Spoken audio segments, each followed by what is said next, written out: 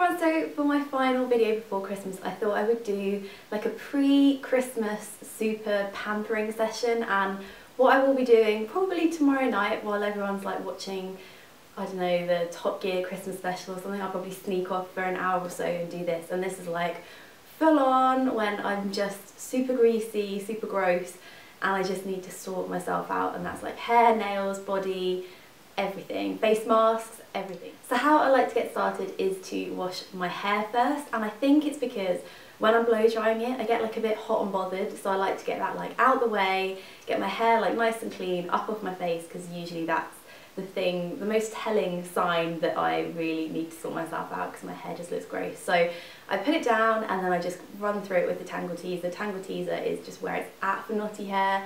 It's so easy to use, and I just like to do that to like loosen all the dirt and just so it's not as difficult to brush after I've washed it.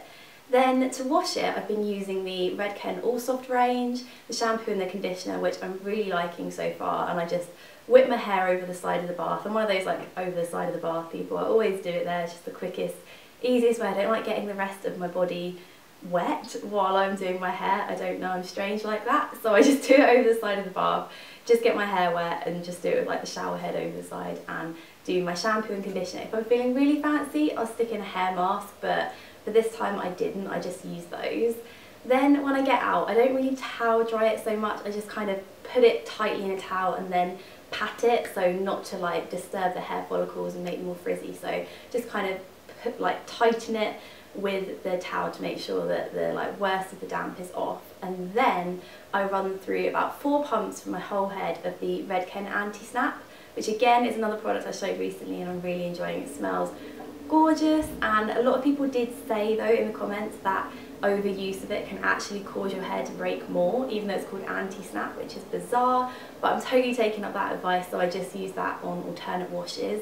And then on other days I use the Kerastase Nectar Thermique, which is like a heat protectant and leave-in conditioner in one. It does a very similar job. So I definitely put in like a leave-in conditioner and something that's heat protected as well, because then I go on and I blow dry my hair really roughly. I don't really faff around with different brushes or any of that, just kind of run my fingers through my hair while I'm blow drying it and just do it really kind of messily. I just find that's the easiest and quickest way to do it, and I don't really like to done hair anyway, so that just does it for me. And then I just brush through it again and then just whip it up in a bun or in a ponytail just to get it off my face for the rest of my routine. Then I like to run myself a very nice bath, and this is where this routine gets slightly festive because I'm going to use the Philosophy Cinnamon Buns Bath Shower and Hair Gel, which is, it's the most incredible smelling thing ever. It smells exactly like cinnamon buns, and I just like to run some of that in hot water just to make it all nice and frothy and bubbly, and the smell doesn't really linger around for too long on your skin afterwards, but it does just smell gorgeous in the bath, makes your house smell very nice and tasty and adds a bit of festive flavour. Then when I'm in the bath I do, you know, shave in, all that shebang, and then I use the Soap and Glory Sugar Crush Scrub as well, which just gets rid of all your dead skin cells, all that horrible stuff, and just makes you feel nice and radiant and glowy when you jump out of the shower. So then I towel myself off and just pop on whatever kind of moisturiser I'm feeling, whether that's like an oil, or if I'm feeling a fake tan, feeling a bit adventurous, I'll stick on some of the Zen Tan.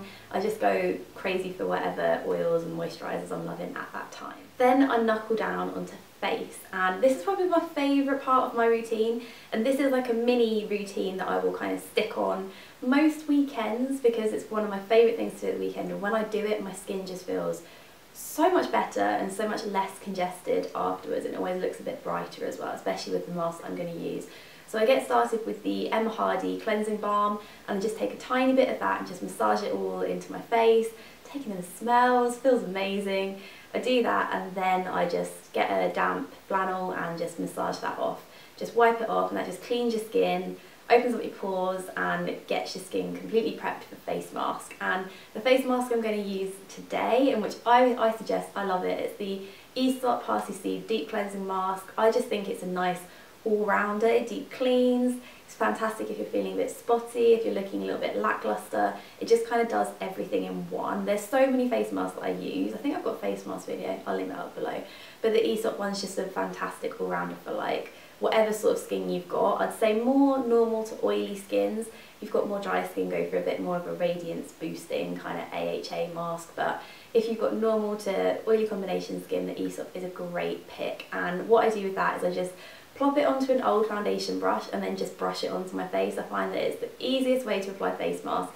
Might look a bit strange, but it means you don't get it all in your fingers, all in your hair. You can just apply it exactly where you want it and be quite precise about it. So I tend to put that all over, then I wait 10 minutes and then wash it off and then splash my face with some cold water and just pat my face dry. Then I'll kind of carry on with whatever my evening skincare routine is at the time, which at the moment is the Aesop Parsley Seed Anti-Oxidant Facial Toner. I just put that on a cotton pad, wipe that over my face.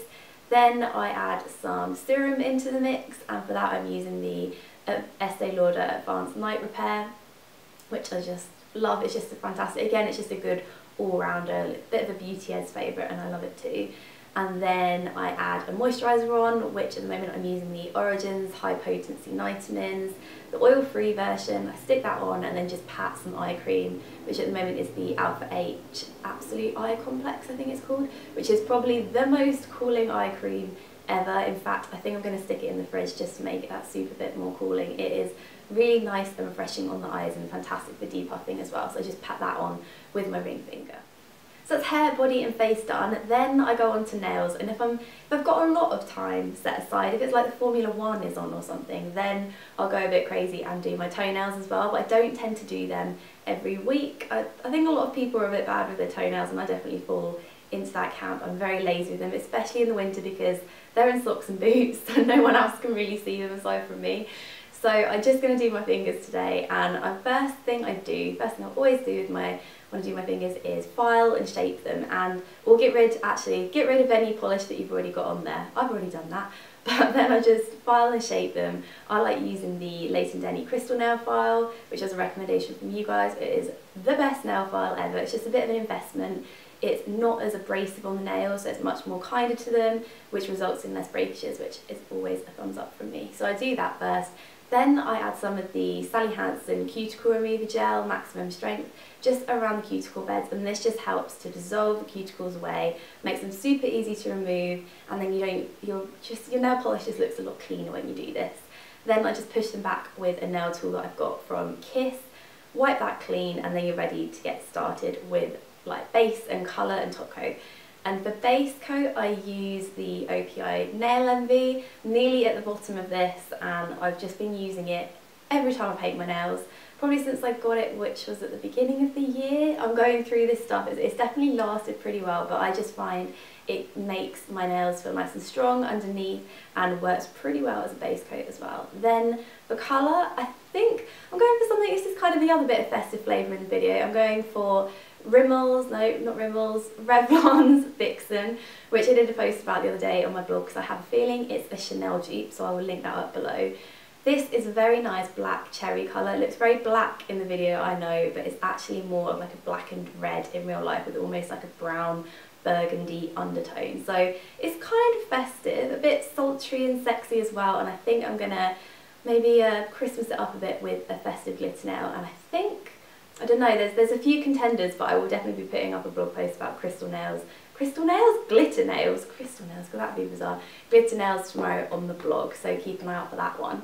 Then top coat is Sachet Vite top coat. I just scoop this on, again I'm right at the end of my bottle, so I'm like scooping it out, but I just find it's the quickest drying thing ever, so I just stick that on. And then I put on some of the Estée Cuticle Pen, just around the cuticles. It just helps the nail, if you use like an oil over the top, it just helps it dry super quickly and really nourishes the cuticle bed as well. So that is my pre-Christmas prep routine, and something that I try and fit in most weekends if I can get away for long enough. I've condensed this video down to probably under 10 minutes, but actually it takes me a good like hour, possibly hour and a half. 2 hours if I'm feeling really luxurious and really pampering and you want to throw the toenails in as well. But if you can fit this in before the big day, then happy pampering. And thank you so much for watching this video. I hope you all have a lovely Christmas, sending you really amazing Christmas wishes. I hope you have a nice time with your family and friends. I'm so excited. But I will see you guys soon and have a good day. Bye!